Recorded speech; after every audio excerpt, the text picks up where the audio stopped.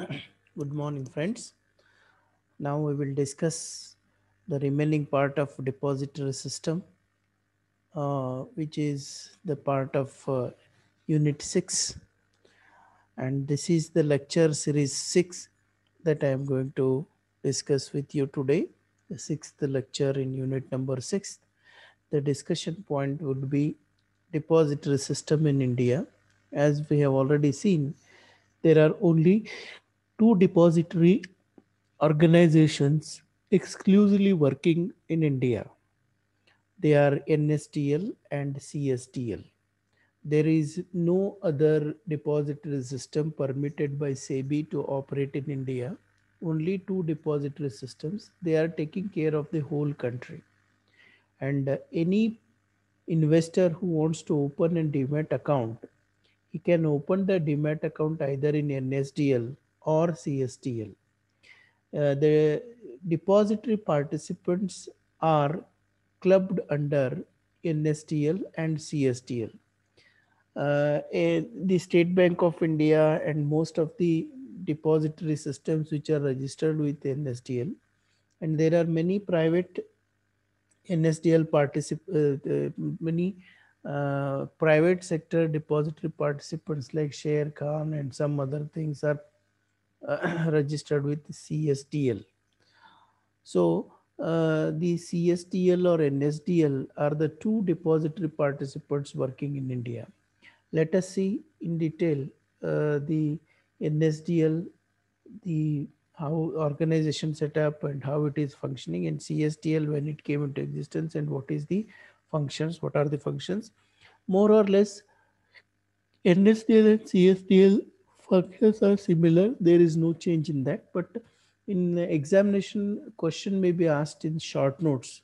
Write the short notes on NSDL or write the short notes on CSDL. Then you are supposed to write the details related to NSDL and CSDL. In that context, we will have the knowledge of this. If you want any further information related to this, any deep information, then you can directly go to the websites of NSDL or websites of CSDL and you will come to know many things about it.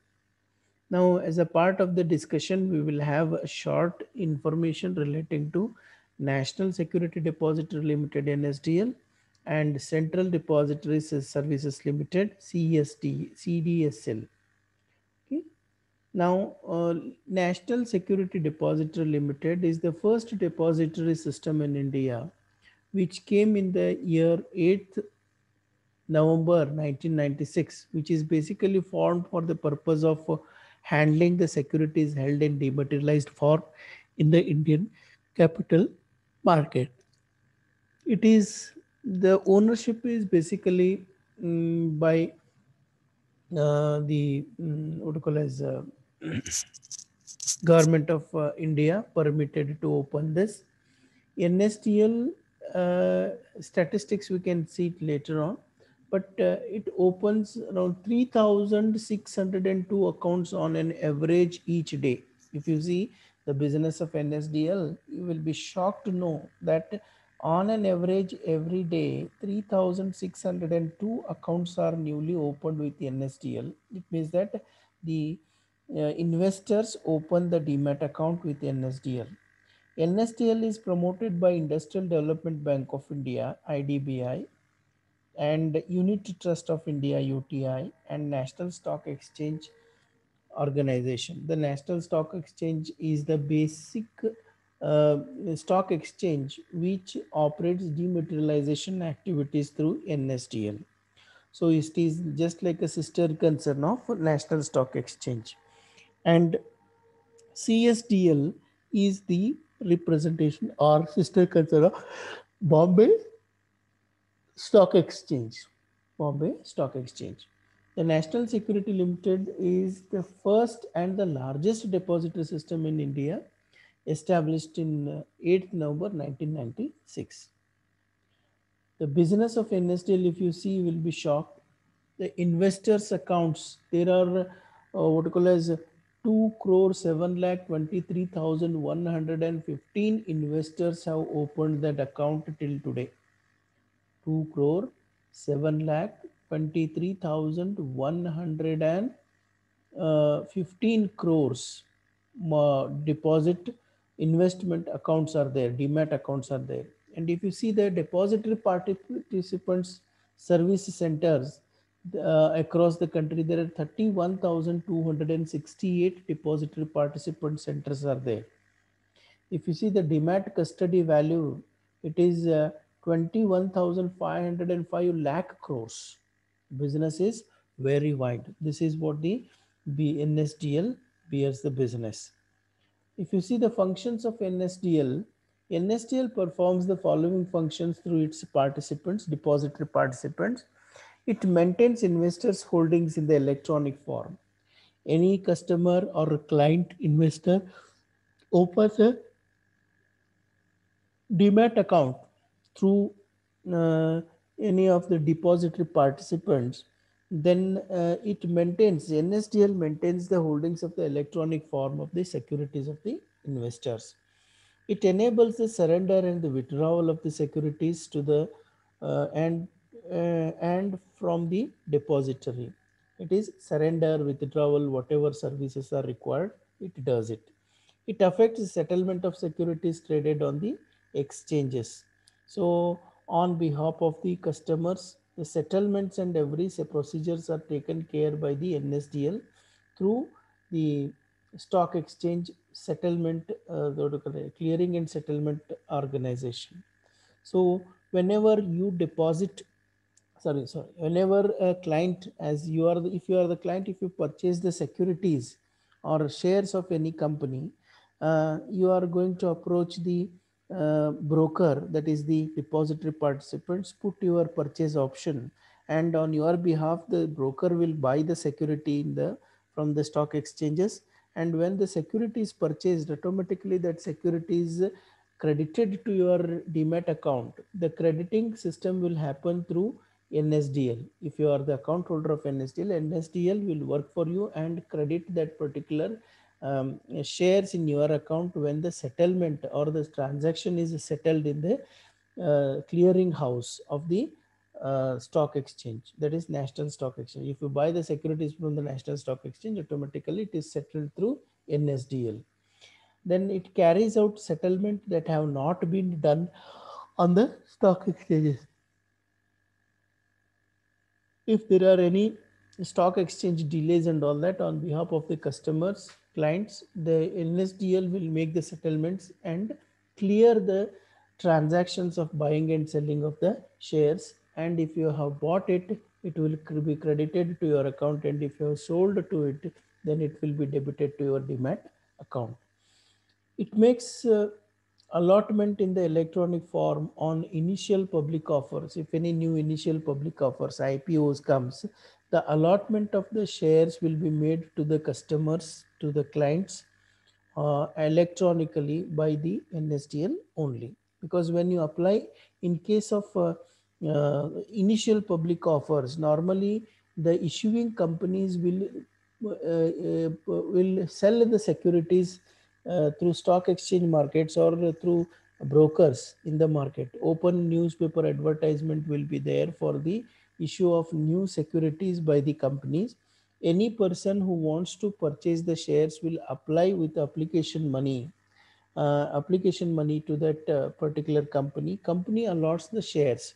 When the shares are allotted to the customer, then the allotted shares will be electronically sent and recorded, and NSDL is the one who comes forward in converting that initial public offers in an electronic form. It offers, sixth one is, it offers facility for freezing or locking of investors account. If at all there are any kinds of issues relating to the customers handling the shares and all that, if there is any court cases, so on behalf of the court, the transactions of the customer is locked by the NSDL. So that control is there on the account of the clients. It facilitates offer of securities as a mortgage for loan. Any kinds of loans, mortgages, if required, it will help for mortgage facilities, or pledging of security services are provided by the NSDL. More or less the same services are provided by the central CDSL also. Now we'll see the Central Depository Services Limited. Central Depository Services Limited is the second Indian central securities depository based in Mumbai. Its main function is the holding securities either in certified or uncertified, that is dematerialized form. Now there is no certificate holding at all. If at all any government organization buys any of the foreign securities and all that, they are held in the certificate format. But all other than this, all stockholders, any individual investors having an account, purchases or sells the securities, everything is handled in the dematerialized format.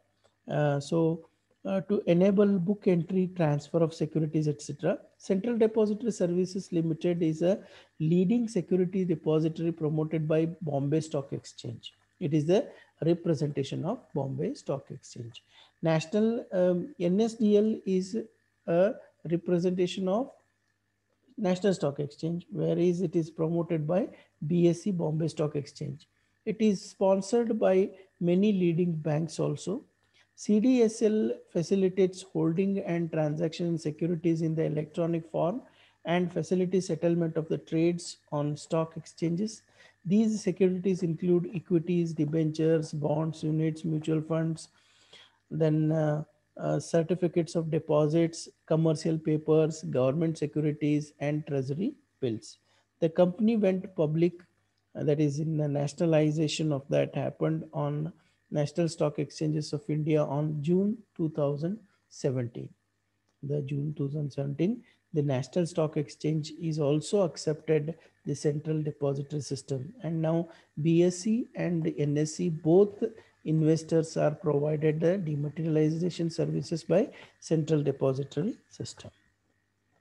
Now, business of NSDL, if you consider the total investors accounts are 2.78 crore investors accounts and 589 depository participants. If you see the NSDL, it is more than 3,100 and more than that, but it is having a less than that depository participants.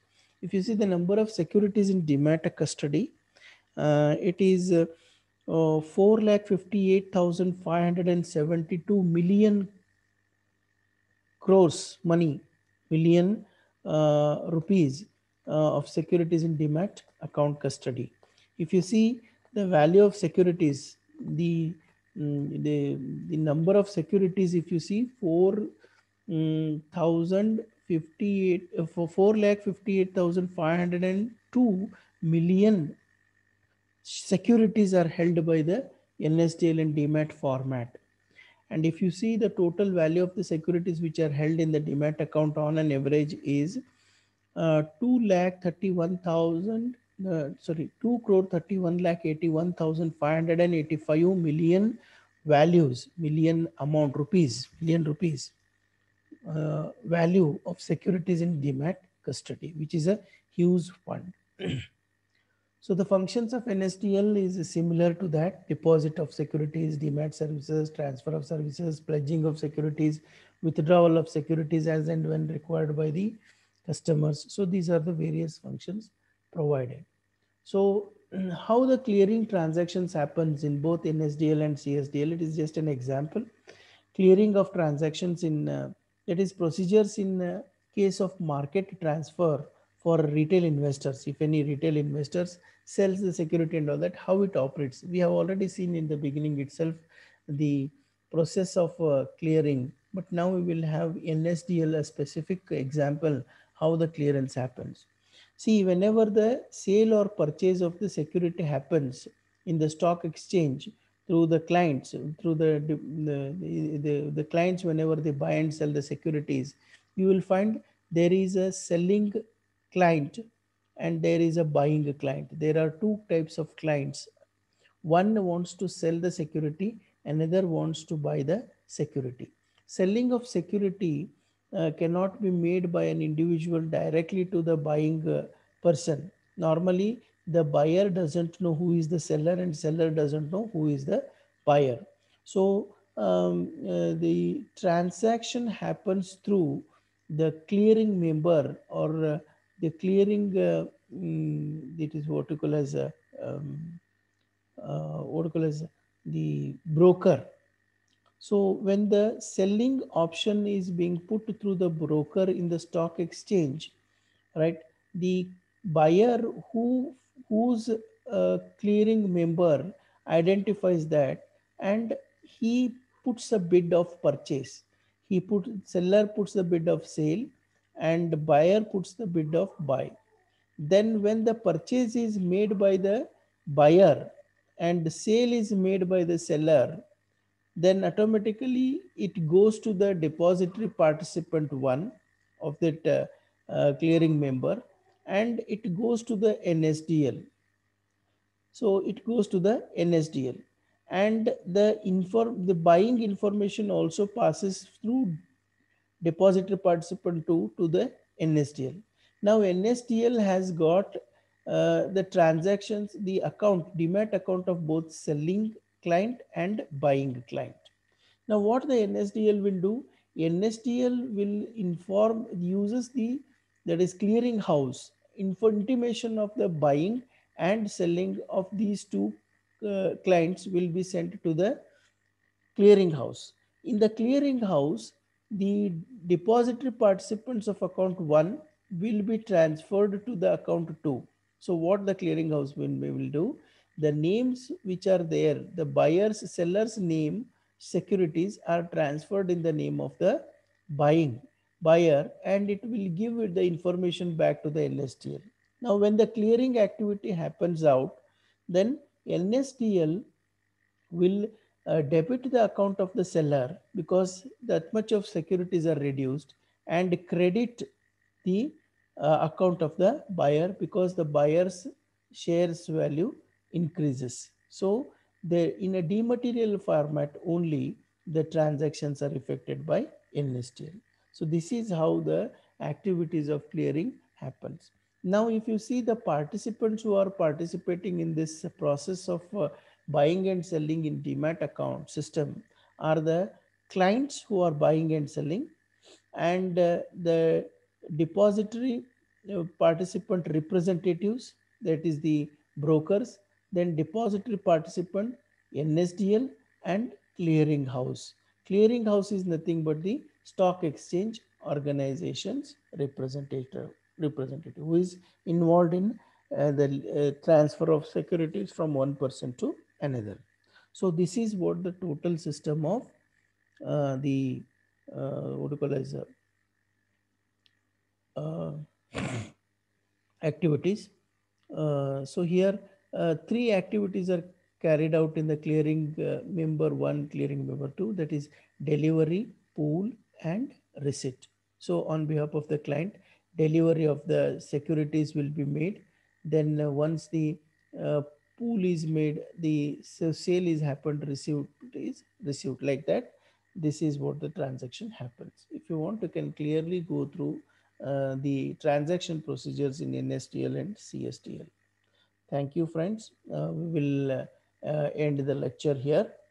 Please prepare because normally short notes are asked in the examinations on NSDL and CSDL. Thank you.